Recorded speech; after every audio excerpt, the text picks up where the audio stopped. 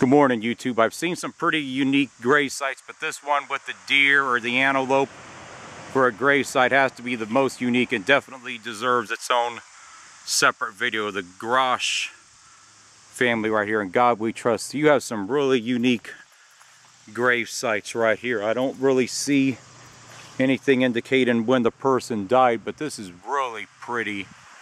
This is really pretty right here.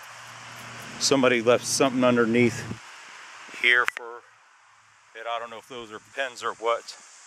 And God we trust. So yeah, this is a really pretty and unique grave site of the entire cemetery right here. But just a short video, I just noticed that.